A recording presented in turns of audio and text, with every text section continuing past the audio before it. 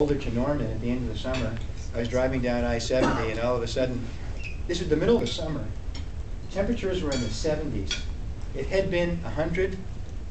Driving down the road, temperatures in the 70s, and there's a funnel cloud. Go figure, it's the land spout. Very, very common. Funnel clouds occur not only in supercell storms and in non-supercell storms, but they also occur from orographic wave clouds. And this was from several years ago when I'm up at, for those of you that know the area, I'm at the summit of Twisted Sisters. Twin Sisters, it's just an easy hike northwest of Boulder. And I was watching wave clouds, and all of a sudden, funnel cloud formed. And what happens is you get this tremendous turbulent motion in the wave cloud, and sometimes it gets stretched into a funnel. So another type of funnel cloud, not a tornado. We also see funnel clouds coming from the most innocuous looking clouds. This is a high base cumulus cloud along the dry line, and underneath it there's a funnel cloud. And we've seen hundreds and hundreds of these. These are not tornadoes, but they sure as hell can scare you. But they are funnel clouds. Of course, there are dust devils. I've gone to Arizona chasing dust devils, and you can see dozens of dust devils on a given day.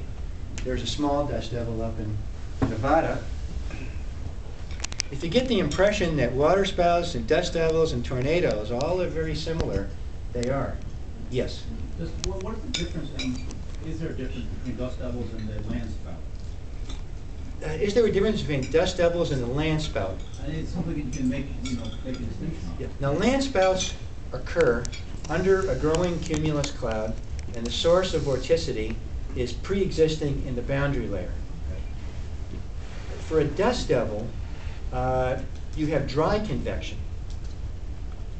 But there are arguments about what the source of vorticity is. It may be along boundaries, as it is sometimes for waterspouts, but then some people think that in ordinary convection, the sort of convection that gives you the checkerboard of cumulus clouds, that the circulations in the boundary layer that produce, I'm not saying this very clearly, but there are rolls in the boundary layer, and that could be the source of vorticity for dust devils. The answer is not in yet. So I don't know. Another phenomenon, steam devil. This is Lake Thunderbird. This is on the eastern part of Norman, big lake. And one day, in December of 1989, it had been fairly warm. It was 70 degrees in Norman, so I knew the lake temperature was quite warm. The lake temperature was probably in the 60s. But, and this doesn't happen anymore, but back in the olden days, the temperature was below zero.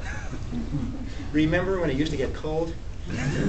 Maybe for New England you still do, but it doesn't get cold in Oklahoma anymore, but it was below zero, and the wind was blowing 40, 50 miles an hour, and I said, I'll bet that there's Arctic sea smoke at the lake.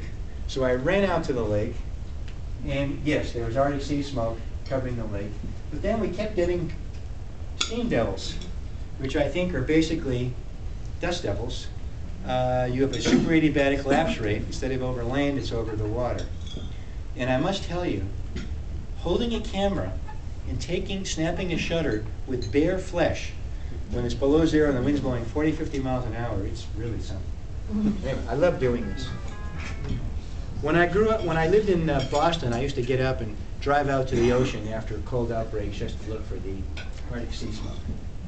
In the beginning days of storm chasing, some of you may know Greg Bird, who's at Comet.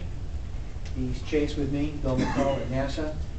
The first quantitative measurements we made were basically trying to take movies, no videos, 16mm movies of tornadoes, and hope to find debris flying.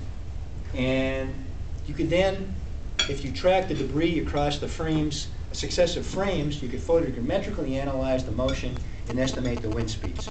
And that was done for many years. Of course, the problem is you can't see inside the tornado. And look at this tornado. Do you see any debris? No. So we're open country in the Texas Panhandle. So this was not a very good way of trying to measure wind speeds in tornadoes. Then in the early 1980s, Al Bedard at the Wave Propagation Laboratory in Boulder and I devised an instrument called Toto, a 400-pound device which we put in a pickup truck, and the idea was to put this in the path of a tornado. And this is what people are doing routinely now. But back then this was brand new. The Totable Tornado Observatory. And if any of you have seen the motion picture Twister, before the movie was made, people came to my office. I showed them a picture of Toto. I gave them a journal article talking about our scientific results. They renamed it Dorothy in the movie, gave us 0 credit. But there it is. Okay, you'll see that in the movie. Go see the movie Twister again. Anyway, this is a picture of hard luck. There's a major tornado going over Altus Air Force Base. It's moving from southwest to northeast. We placed Toto out in the hope that the tornado will come over Toto. What do you think happened? Nothing. This big tornado came to the northeast and dissipated. A new one formed to the west. All right, so you just moved north and it'll come right towards you, right? Wrong. This tornado moved to the northwest. So I think tornadoes are intelligent beings, unlike chasers. Then in the mid-80s, we started to release weather balloons. Now remember, we had to wait till the mid-80s to be able to do this because microprocessors were just coming into being. And here we are releasing a balloon. Then in the late 1970s, we used the first portable Doppler radar. This is from the Los Alamos National Laboratory. There are 3 of my students. You'll note how they're standing between the tornado and me for safety reasons. And this particular tornado, there were 2 antennas, one's for receiving, one's for transmitting. We can't map out the winds in the tornado with this radar. It only puts out 1 watt, but we can look at the spectrum and we can find out what the maximum wind speeds are. So we used this for many years. We also flew from aircraft. This is during VORTEX2. This is the NOAA P3. This is the plane that flies into hurricanes. We headed up to look at severe storms. There's also a similar plane that NCAR has called Eldora, and this is really not used anymore for severe weather. But the antenna was located in the tail section of the plane. I got to go up a number of times. And then in 1993, the University of Massachusetts in Amherst built us the first mobile Doppler radar. And this is before the Doppler in wheels. That didn't happen until 1995. It's just that we weren't successful. This is a W-band radar.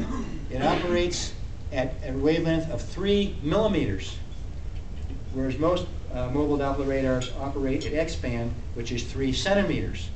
And the idea is that you could have a very small antenna and get a very, very fine beam.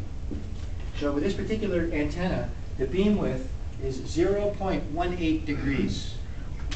So for tornadoes a couple of miles away, our footprint is only about 10 meters across. So we can literally map the winds in someone's house. We know what the winds are in the living room, we know what the winds are in the bathroom, we know what the winds are in the dining room. And this is a tornado that we were probing back in 1999. The problem with the W-band radar is attenuation is really severe. And you have to be within 10 kilometers to get any data whatsoever. There's also a bore-sighted video camera mounted.